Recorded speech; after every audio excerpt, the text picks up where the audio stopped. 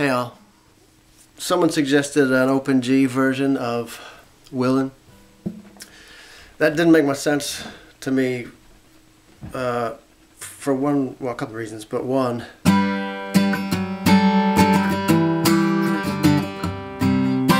you can hear that high note in there every time through.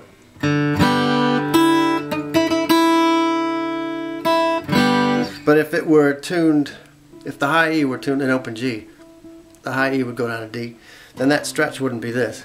It would be this. And that doesn't make much sense to me.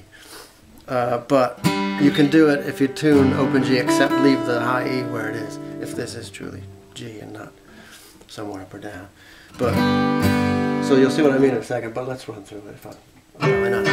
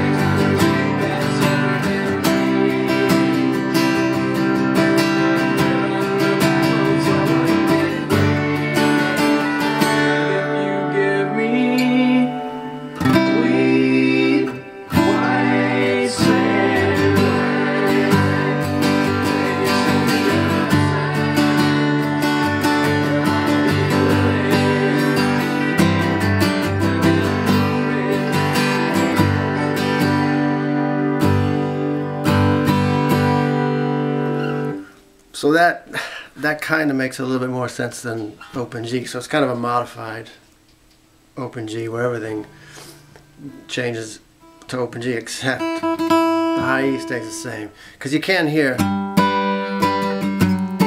this, you're muting both E strings. He does hit that. So that doesn't make much sense for standard tuning either unless you do that.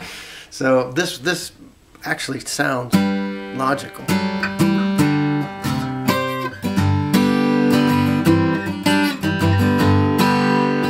So you can do a G with just covering that E string at the 3rd fret now.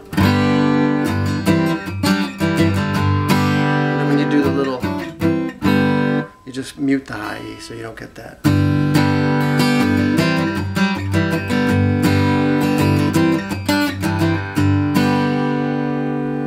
So good luck with that.